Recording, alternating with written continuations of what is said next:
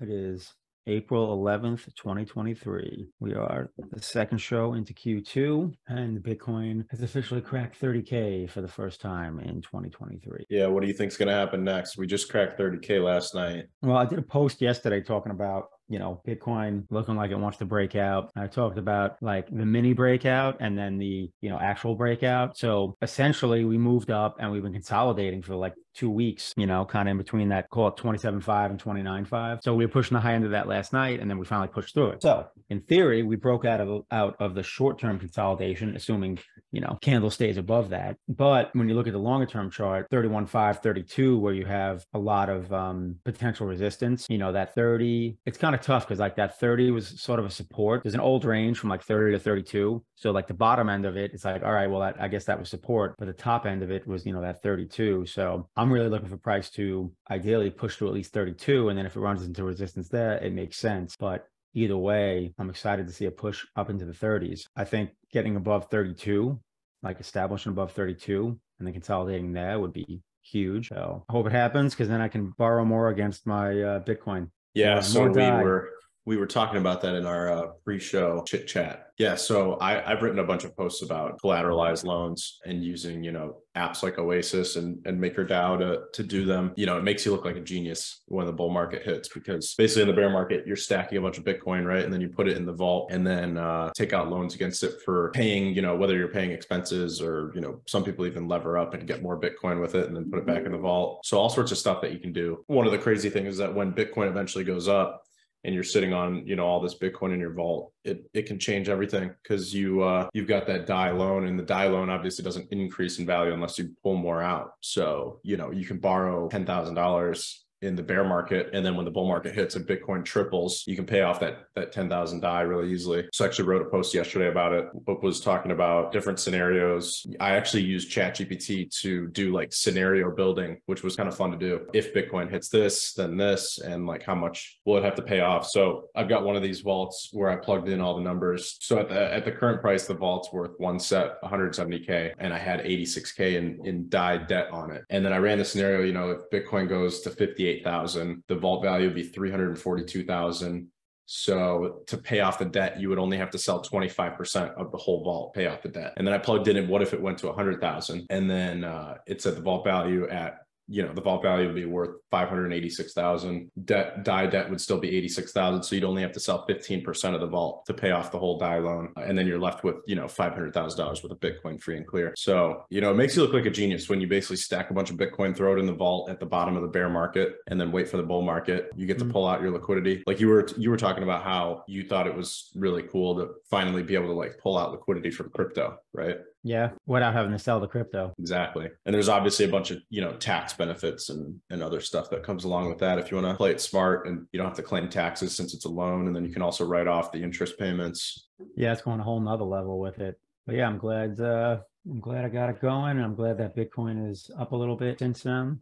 And if that continues, then, like you said, I could either sell a little bit to pay back, or I could, generate more stable coin and have my liquidation price come up some. Yeah, I mean, I've considered both. I'm not really sure what I want to do yet. If I want to sell a small amount, pay some of the DAI off, or just, keep waiting it out. It's hard to say. I mean, Bitcoin's up basically 100% from the bottom. So yeah, pretty much. I'm sure I'm not the only one out in crypto land that is having regrets of not buying more sub 20. I always wish I bought more. If you're not in the Threadcast, then jump in. So in the last Leo stats report, Dials put out the number that we hit a new all-time high for monthly active users. We hit 1,400 total users in the month of March. That includes blogging and microblogging. So microblogging only, we were like 1,050 users. And then if you include all the people who have been blogging but not microblogging, that's like another roughly 350 people. So we're looking pretty good on that front. Our goal for Q2, I was just telling you, is 1,500 monthly active users on Leo Finance Alpha.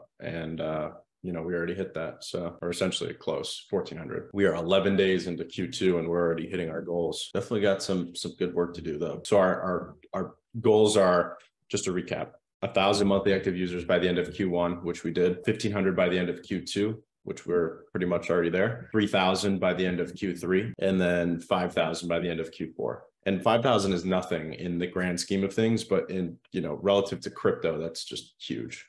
It's a huge user base, especially for like the social media side of crypto. We're not talking about like DeFi wallets. We're talking about like legit active users who are actively posting stuff and engaging. Exactly. After, May 1st, when we're officially launched, I'm sure that's going to give a nice bump or just, increase the momentum, because now that's going to become the site, as opposed to now where you still have traditional Leo Finance site, where a lot of people, go, and I'm sure even some new people go. I'm more still active, on, I use both, but I'm still more active on the legacy site, but that's probably just from familiarity. I go on to Thread on Alpha, but eventually I'll do everything from there.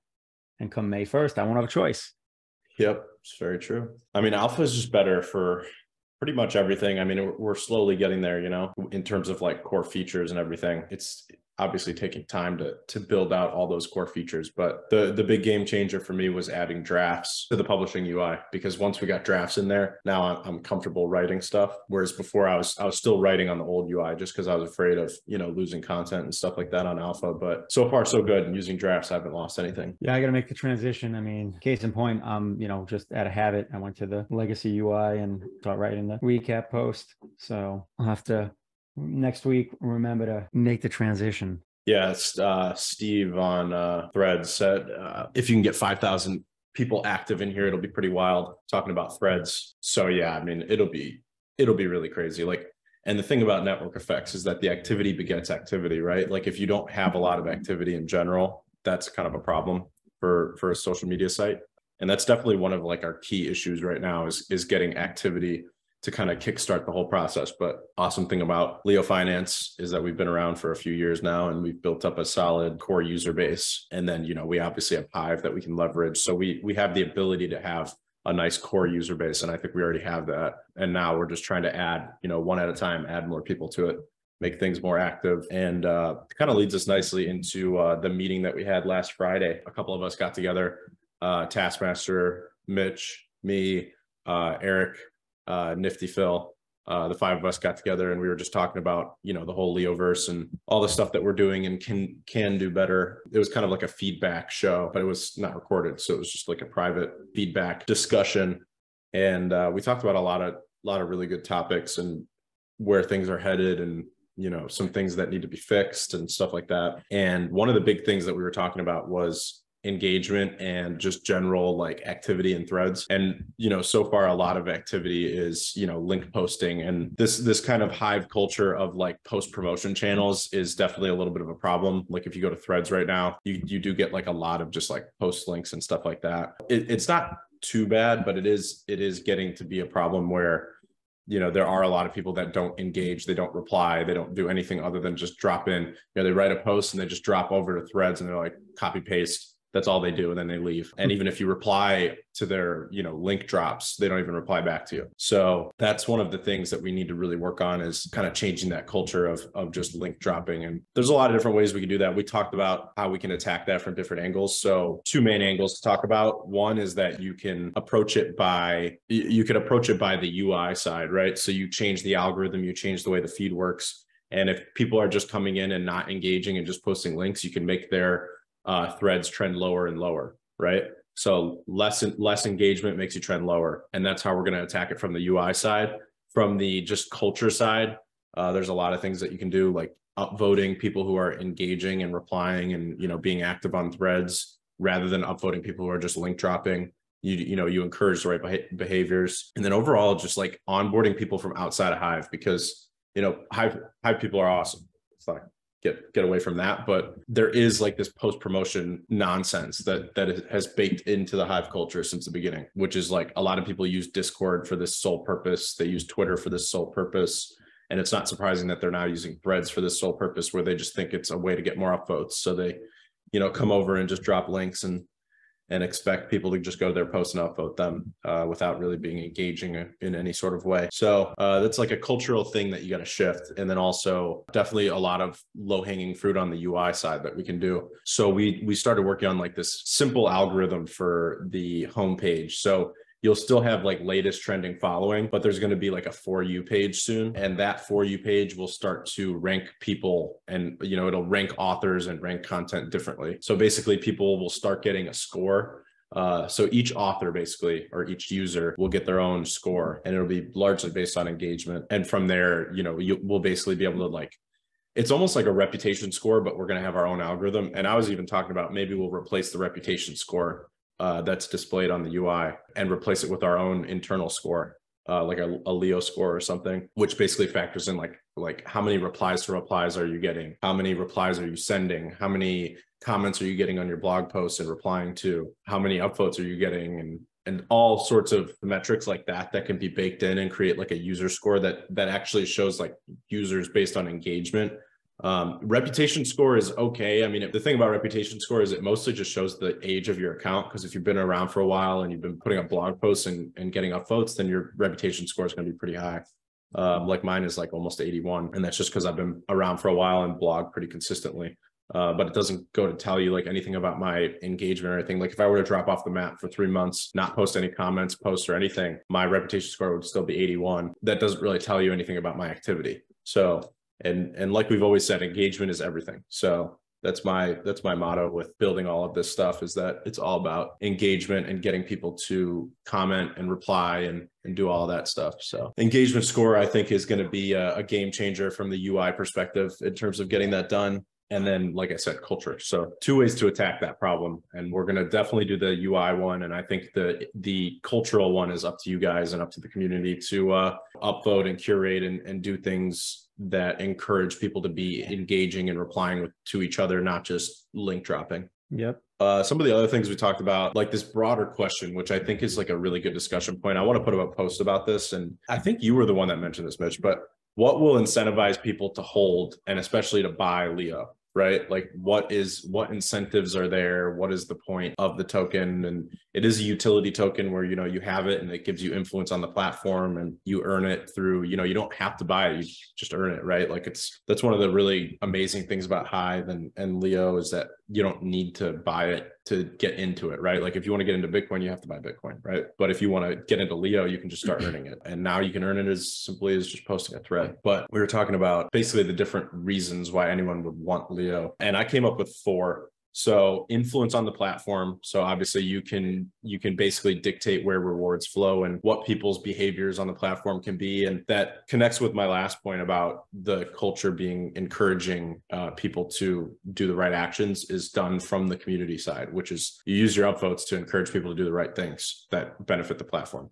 The second is ad revenue. So we got a lot of updates on ad revenue and just the whole Leo ads protocol in general, in terms of the way that ads are displayed, and then also just the whole protocol itself. And then governance. So that's kind of one of those more long-term things, but basically governing the platform, deciding things. Poll voting is kind of changing that whole game. So right now polls are just, you know, 1 account, 1 vote, but we're adding filters to polls where you can do like Leo stake weighted voting, where every person who votes doesn't have an equal vote. It's based on how much Leo power they have. So there's a lot of cool stuff that's coming on that front for polls. And then LeoFi. So this is like, you can LP, you can pool Leo on different blockchains. So, you know, Ethereum, Binance Smart Chain, and Polygon, you can pool Leo and earn yield. So that's another use case. And then you've got the LeoFi Leo power leasing market, which works like D-Lease in terms of, you know, people can put up requests to lease Leo power. That's kind of underutilized. I think one day in the future that'll get more and more utilized. And then,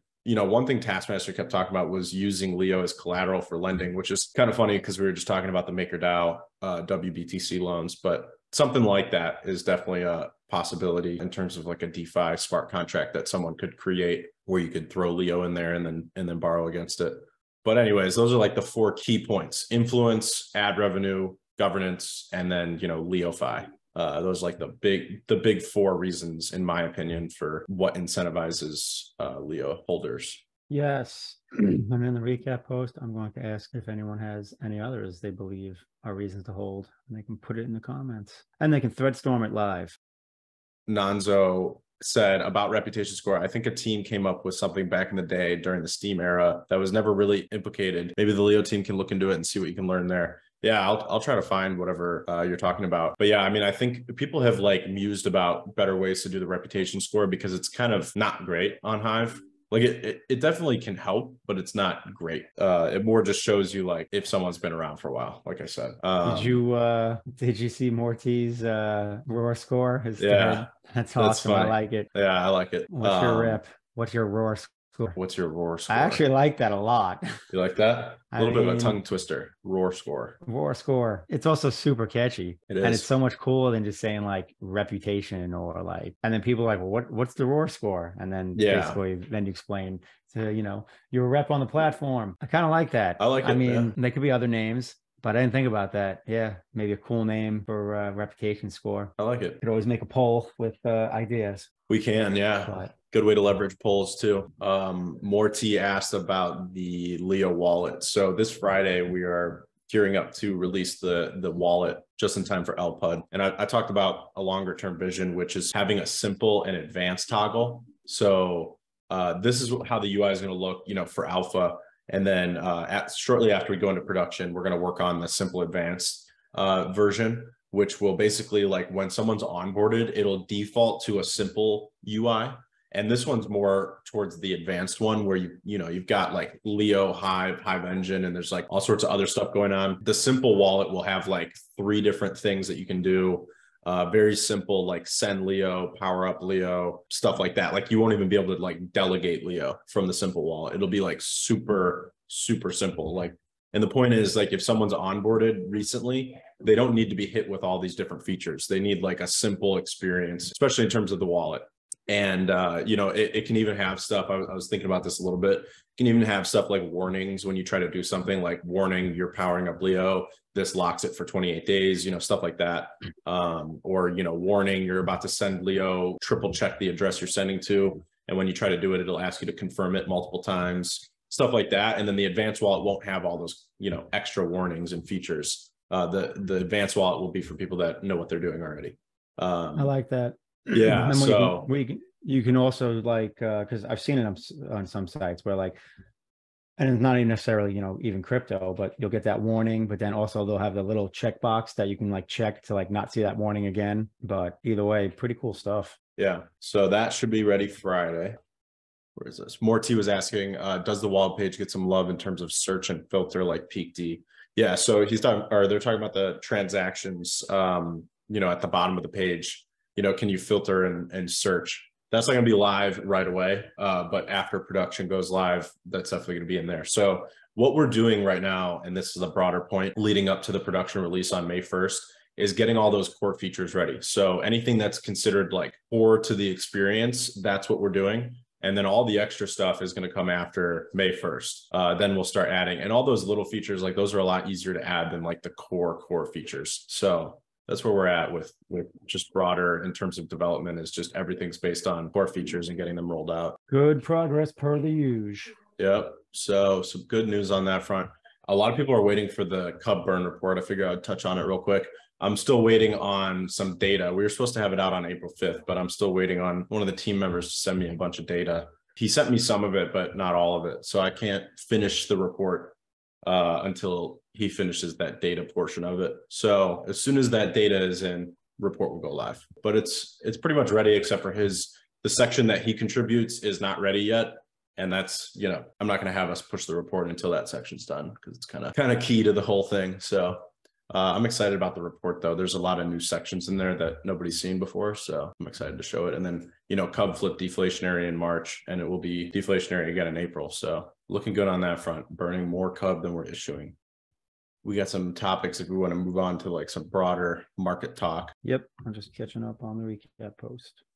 So I feel like a good one to touch on is the fiat on-ramp stuff, how MetaMask is now doing fiat on-ramp and off-ramp. I did not know that.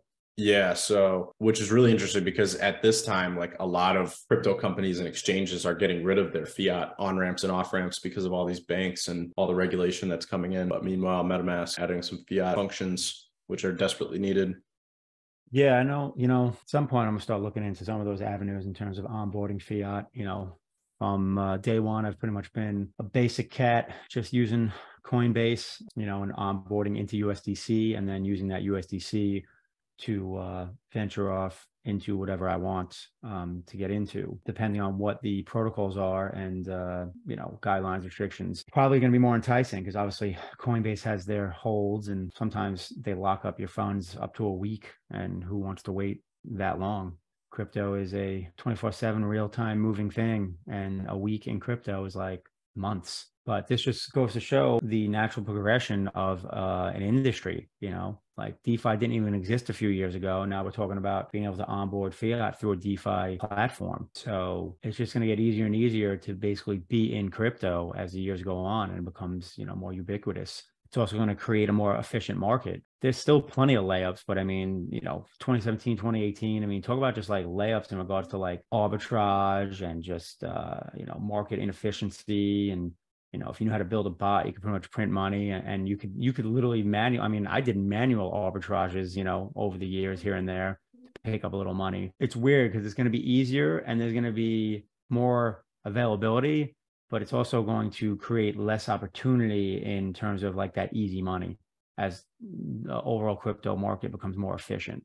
I'm not saying we're there tomorrow. We're probably, many, many years away from that, but you can see it compared to like, 2017, 2018 to now in terms of just market efficiencies and availability.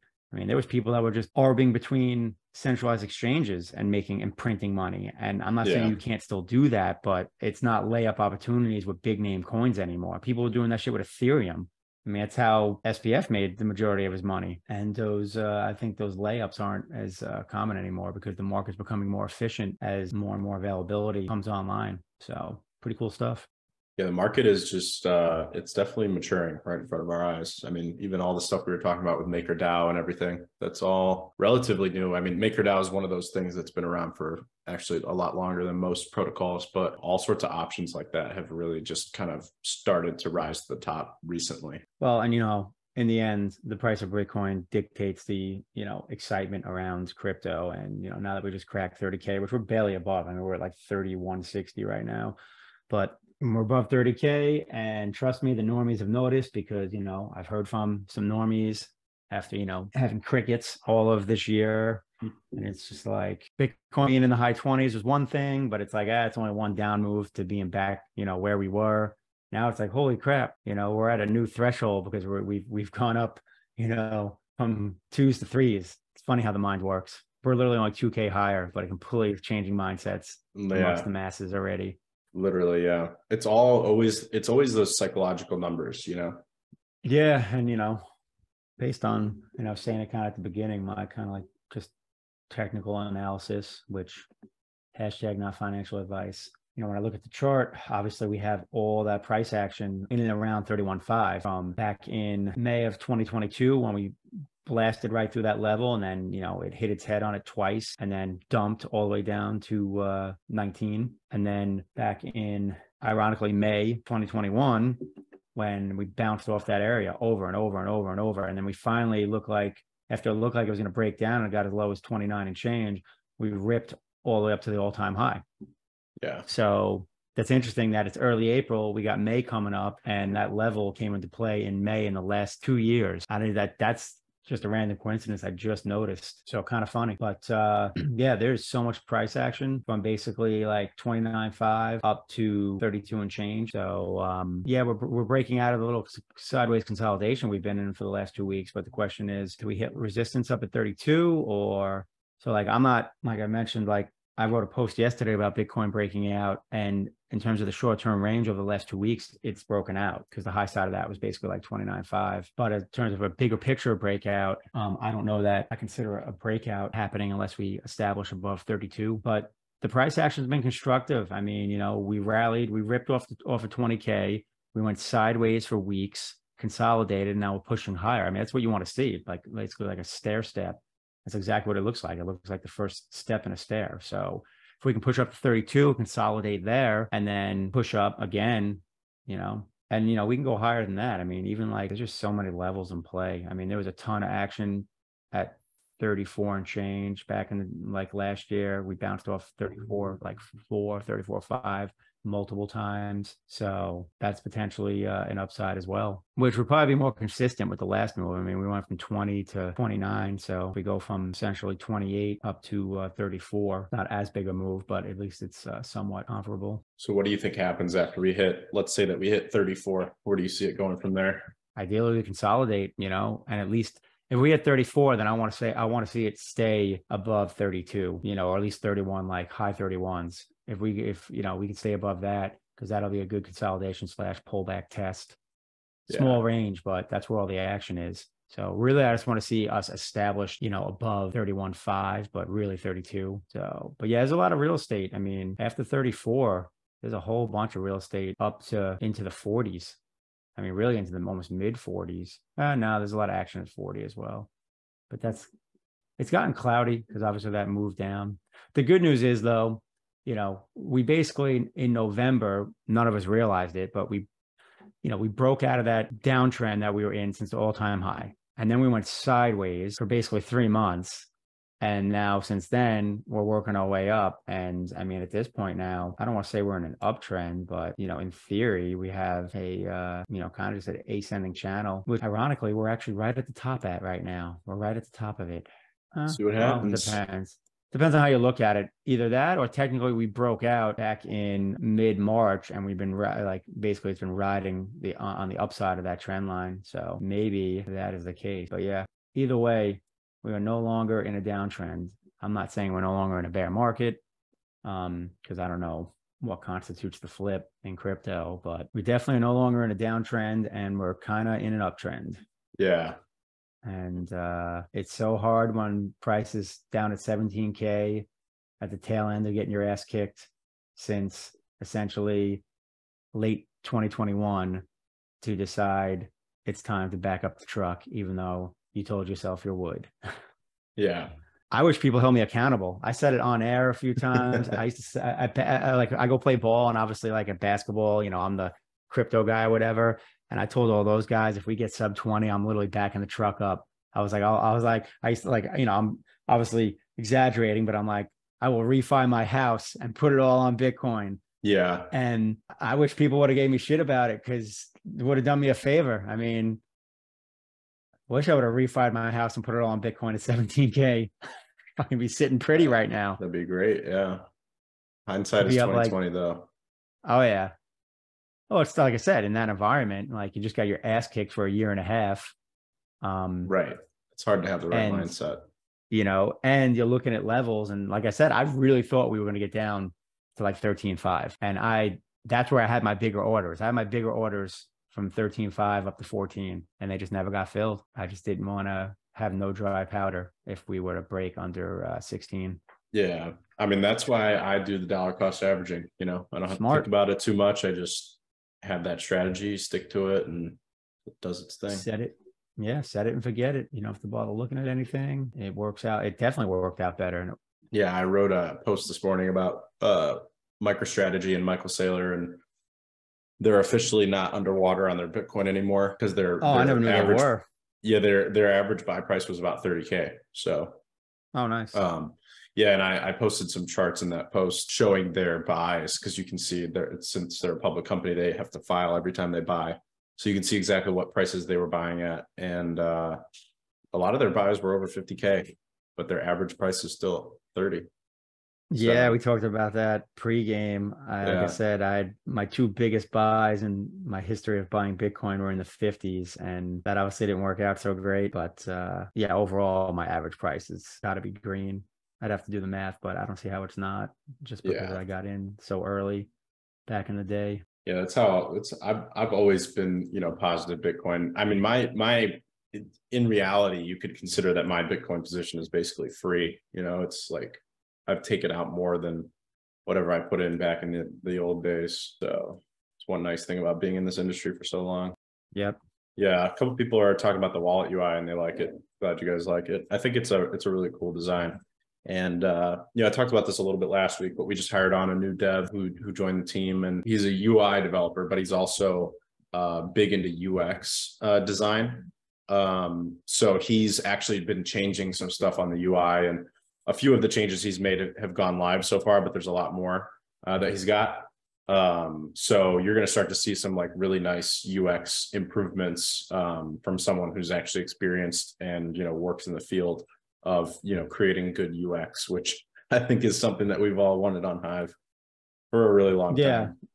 That's huge. You got to have a good user experience. Otherwise, people don't stay or come back. Although I guess Curve debunked that theory with their 1982 looking UI. If you're the big dog and don't have any competition, then you can have shitty UI and still make Exactly. it, you know? But I'm not going to lie. I didn't jump into any Curve protocols because of their UI when it first came out. And I was like, what the hell? I'm like, this looks shady as hell.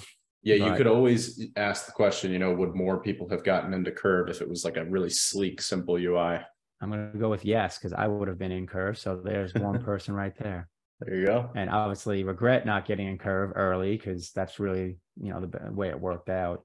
Yeah. For those of you that are in early, I know a few of you. Yeah, I know Gerber cashed in on it. But yeah, that UI is a good setup, the wallet UI. I like it. I think it'll change a lot of things for the better, especially in terms of onboarding, which is where a lot of our focus is. Yeah, I don't know. Nifty was asking about, I'm assuming the MetaMask onboarding, but I don't have any details on it. I just heard the news. Yeah. But I wouldn't be surprised if it's like just an integration of, you know, using like something like MoonPay, or, you know, basically just integrating with a backend provider. MetaMask is typically that's what they typically do with pretty much everything, is they're more just integrating features than creating their own. Yeah, I feel like there's like some news out there, but there's not a ton of news right now. I feel like everyone's just watching the price. And then you've got I guess some big news is the ETH staking, the Shanghai update. So that's right. People are gonna be able to withdraw starting in about 48 hours. So yeah, a lot of people are talking about how it's gonna have like a really big change on ETH economics in general. And there's a lot of big players. Obviously, ETH has been going up into the Shanghai upgrade. So, you know, do you think it's going to be a buy the rumor, sell the news, and we'll see ETH sell off, especially with, you know, this, you know, essentially a bunch of ETH about to come liquid?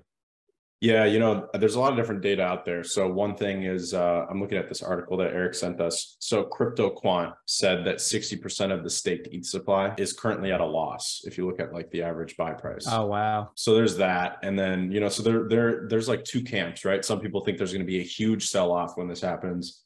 Other people think that it's going to be bullish in general for ETH staking, because once you're able to actually withdraw it, you know, there's going to be more participants basically. So kind of like some give and take to the economy there. I don't know. I think it's mostly bullish for Ethereum. It just is forward progress on a lot of things. So I'm not really concerned, to be honest. But definitely a play. Like if you wanted to short or long ETH, if you're depending on which camp you land in, definitely an easy news event to play around. You know what? Speaking of, I just realized something. I gotta go check. I'm pretty sure my short hedge on Bitcoin probably got liquidated now that we pushed into the 30s. Mine hasn't gotten liquidated yet, but it's getting there. I think my liquidation price is 32. Yeah, I don't know. Like I know I'm in the 30s. I just don't remember where. Like I know low 30s. Yeah, I gotta double check that, which obviously always sucks to lose some money, but at the same time, it was mini insurance. Right. That's why it's a short hedge, right? Yeah, the Bitcoin is up way more than the little insurance policy cost. Exactly. I probably will chill and not look to put on any more insurance until I see us at least testing like 32, and maybe I'll re-engage, you know, as soon as possible. Otherwise, I'm waiting until we get up to 34. Sweet. All righty. We'll see everybody on the 18th. All right, cool. Right. Thanks for joining, everyone, and we will see you next Tuesday. Yeah. Thanks, everybody.